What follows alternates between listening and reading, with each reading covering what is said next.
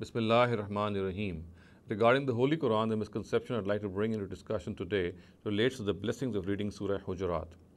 Primarily, there is just one narrative which is reported by two different chains of narration, and both these narratives are reported by Ubay ibn Ka'b from the Prophet Muhammad sallallahu alaihi wasallam. One of these chains is found in Wahid's Tafsir al-Wasit, and the other one is found in Salawi's Tafsir.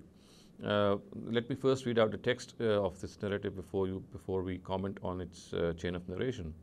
It is reported by Ubay ibn Ka'b from the Prophet Muhammad sallallahu alaihi wasallam, "Man qara Surah Al Hujurat, utiya min al-ajr bi'adad man ata'a Allahu wa asahu," which means that a person who recites Surah Hujurat, he will be rewarded equal to the number of persons who obeyed God and who disobeyed Him. So the number of people who obeyed God and the number of people who disobeyed, this number will be equivalent to the reward that a person will get if he recites Surah Hujurat.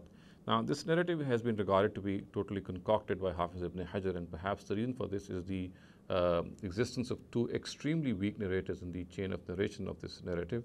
One of them is Harun ibn Kasir, who is regarded to be majhul by Abu Hatim, and the other one is Salam ibn Sulaim al-Madaini, about whom Hafiz Mizzi has the following comments recorded from various Rijal authorities in his book Tehzib al-Kamal. Thus, for example, Yahya ibn Ma'in say that Salam ibn Sulaim is laysa bishay, and another comment that he has made is Za'ifun la yuktabu hadithuhu, and Muhammad bin Abdullah bin Ammar al-Musli says laysa bi hujja, and Ibrahim bin Yaqub al-Juzjani says that he is ghayru siqa.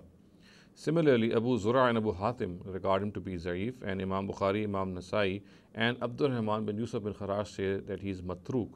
And at another place, Imam Nasai's comments are Laysa bisiqa wa la yuktabu hadithuhu, and Abul Qasim al-Baghawi says that he is Za'iful hadith jiddan.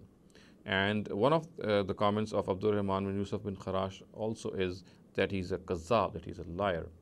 So on the basis of this information, perhaps Hafiz ibn Hajar has regarded this narrative to be concocted, and there is no reason to regard the other narrative which is found. Of course, the text is the same.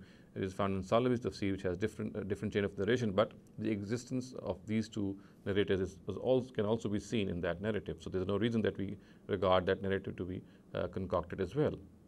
All in all, we can say that the correct way to reap the blessings of a surah is to have a living relationship with that surah, and that can only be achieved if we understand the surah, if we know the surah by its meanings, if we reflect on the contents of the surah, and similarly, we are also able to communicate its message to others. So these are some of the ways in which we can really reap the blessings of a surah. However, relying on such narratives which are absolutely concocted and baseless, as has been pointed out by Rijal and Hadith authorities, this would lead us nowhere, and we should totally and completely disregard such narratives. أقول قولي هذا واستغفر الله لي ولكم ولسائر المسلمين والمسلمات.